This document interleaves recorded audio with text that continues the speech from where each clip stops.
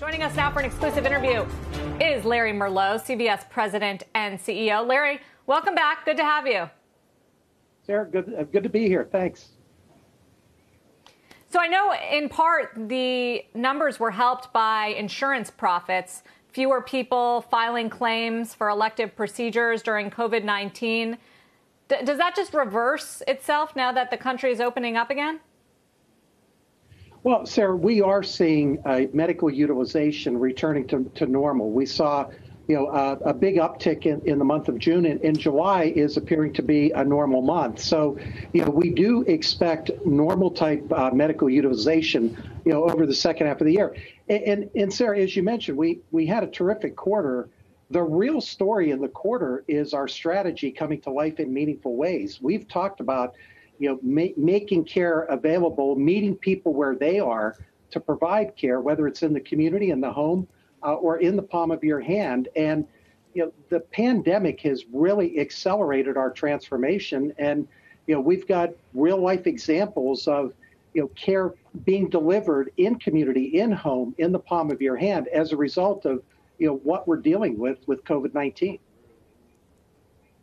Yeah, definitely want to talk testing and vaccines and all of that. But just on the results, Larry, a question on prescription drug sales, which were lower on the quarter, and retail sales in the pharmacies. Have those started reversing and picking back up as people are more comfortable going out?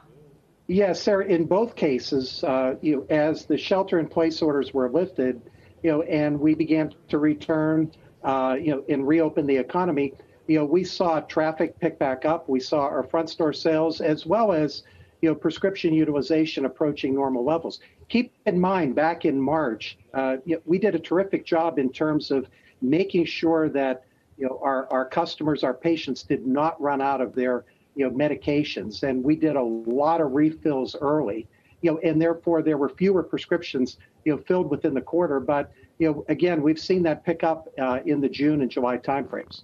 Larry, I wanted to ask you what your view was on the Teladoc-Livongo merger and whether or not faster growth and consolidation in the remote health industry is a good or a bad thing for you. Well, Wolf, there's no question, and it really ties to, that in the palm of your hand, that, technology will continue to play an important role in, in healthcare delivery.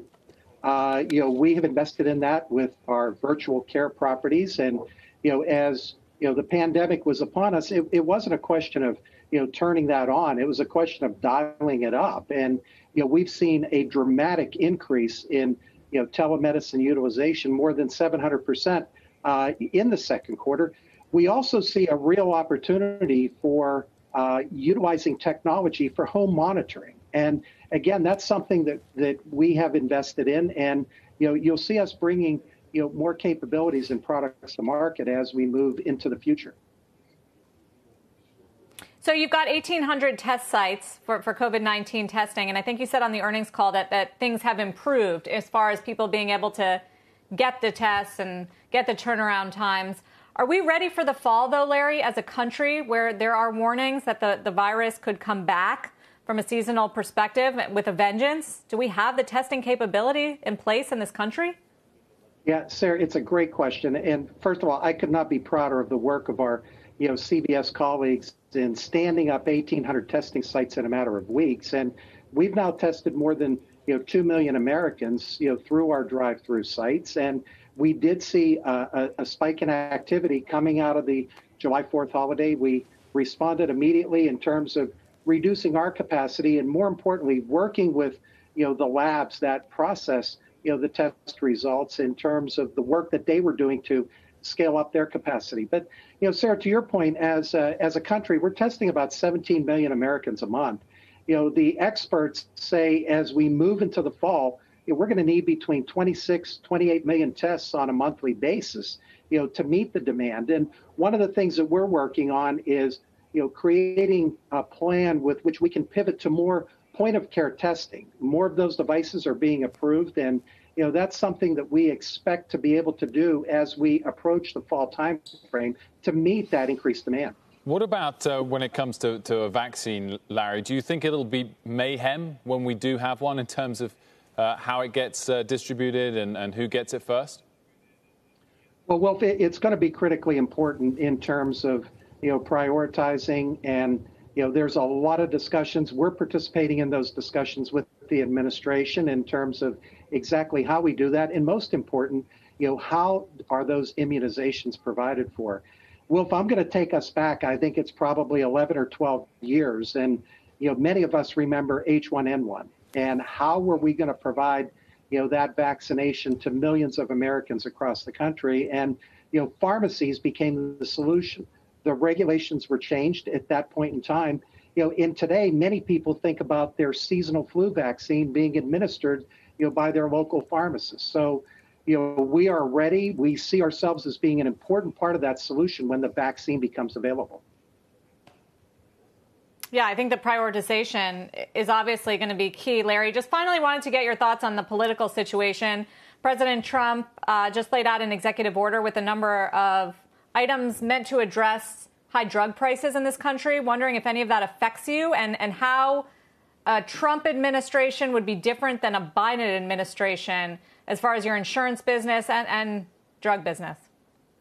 Well, Sarah, first of all, there's a lot of dialogue around what is commonly referred to as the rebate role. And, from our perspective, we talked about this last year.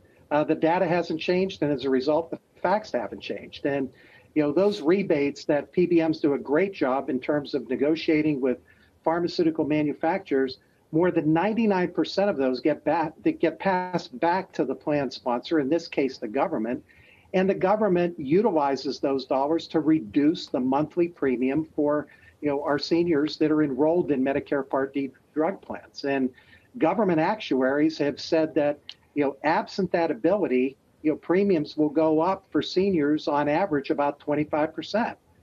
So that rebate rule does not solve the issue of drug prices. And, what needs to be done is point to what really drives drug prices, and that's the list price that's set by, manufacturers. Sarah, your second question in terms of, the future, if you will, and the impact that politics may have on that, I don't think any of us have a crystal ball right now. What I think we can say is that the role of the private sector has demonstrated its value time after time after time. Look at what we've done during the pandemic, and as you look at, other government programs like Medicare Advantage or the Medicare Part D drug program that, we were talking about, handing off those programs to the private sector where competition, and innovation made good things happen. I don't see that dynamic changing. Yeah, well, we need the drugs right now and the innovation, certainly. Larry Merlo, thank you for joining us.